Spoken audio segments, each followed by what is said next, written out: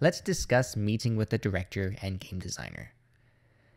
So the first thing that you do when you meet a director or game designer and you've been approached or you're approaching them about this project is to ask questions. Find out as much as you can about their game.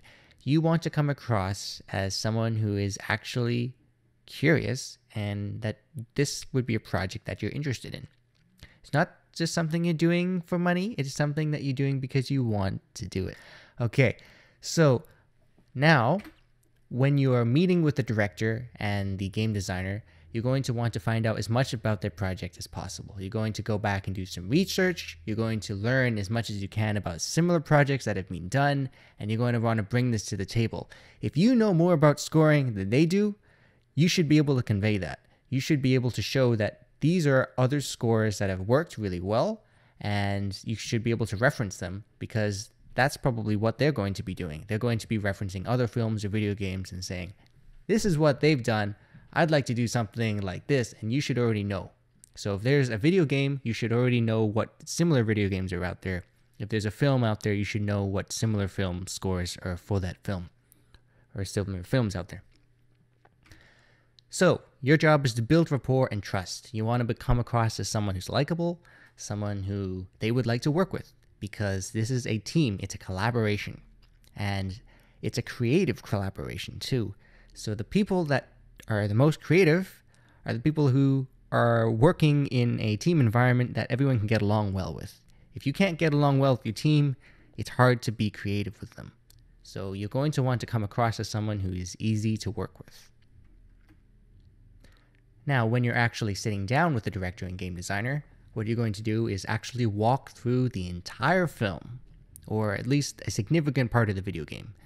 And you're going to go scene by scene, slowly and meticulously pointing, pausing, and saying, okay, what do you want here? What do you want here? What does this look like? And hopefully, if the director's done this before, he will have some idea already. But in my experience, they probably haven't thought this through very well, and you're going to want to be suggesting ideas as you go along, because the director may or may not have done this before. So here are the things you're going to want to find out, and you will as you're walking through the film or video game. Does the director have a musical background? That's going to make this a lot easier, a lot harder. And that's going to determine what kind of words and phrasing you use. You're going to ask for reference music. Does the game designer or director have something in mind already? What kind of songs or scores do they have in mind when they were directing the scene, when they were designing this idea? You're going to want to have these at hand that you can refer to. Whose point of view or perspective should the music be for? When you're watching a video and there's a character on screen, the music is actually dictated by that character most of the time. If there's a protagonist, the music is probably going to be from their perspective. You're going to have happy music if there's a happy scene for a character.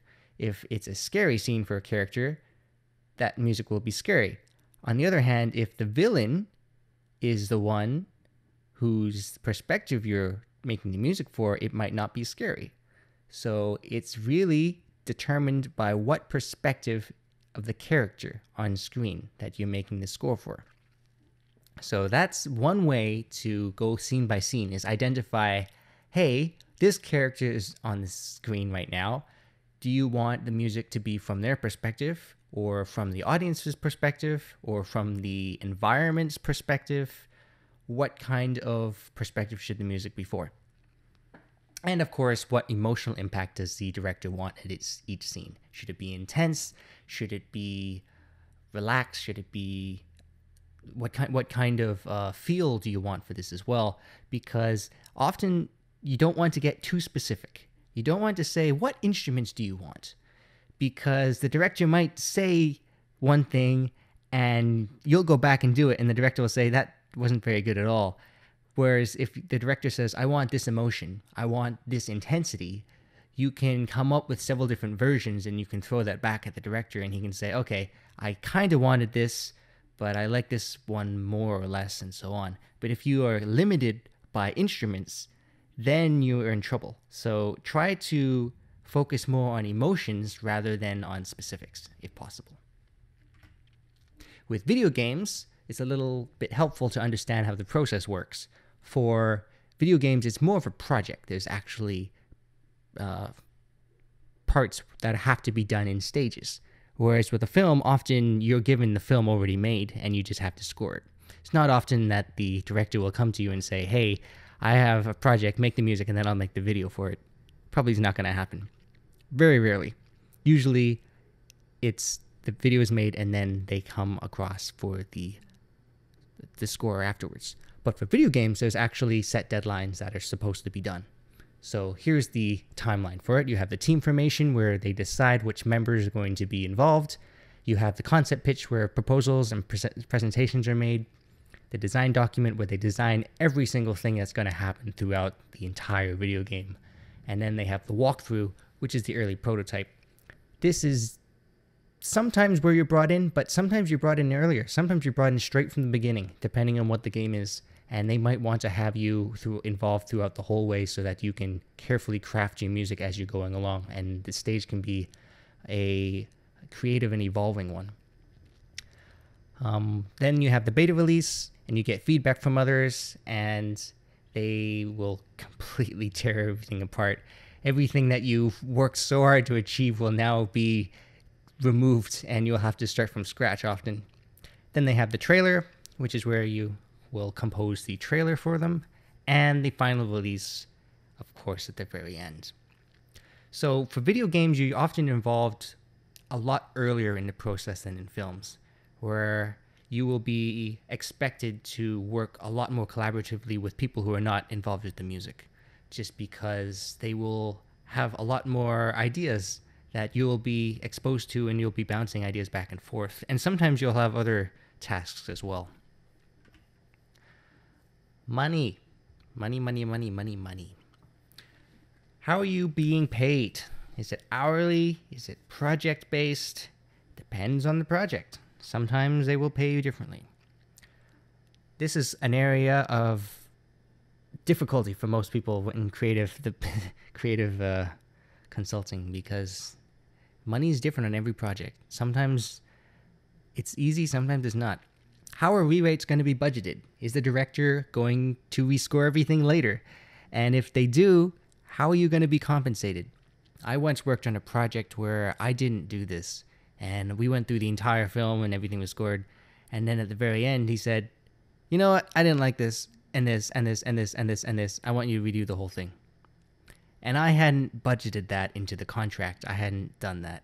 So don't fall into this trap.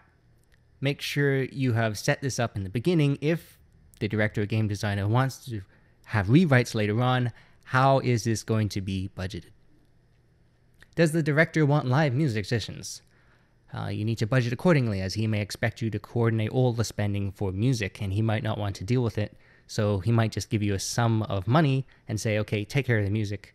And you're going to need to budget this if you're going to hire violinists or something like that. And of course, what is the timeline for the project? How much leeway do you have if you need more time? How do you do this? There's a software called Instagant, and I find this is quite useful for budgeting your time. You get the first three, well, at least currently, you get the first 3 Instagants free, and then after that, you have to start paying. But I find this is quite useful, and it's a way to budget your time, and you can show this to the director or game designer and say, you have given me this event, this scene for the film, for the video game, and here's how much time I need. If you want me to rewrite this, it's going to extend the amount of time I need by so much. So this is useful because you can actually point out to them and say, these are the tasks that I need to do. This is the timeline, how much time I need. If you need me to do something else, this is going to get pushed back. Everything else will take a little bit longer. So this is one way to show to your boss, hey, you can ask for more tasks if you want, but it's going to take longer. It's going to need to be budgeted accordingly. So before you start, you're going to want to make sure you've summed up all of the expenses that you expect to have to pay, what kind of software, what kind of musicians, and then from there, you should be able to budget yourself.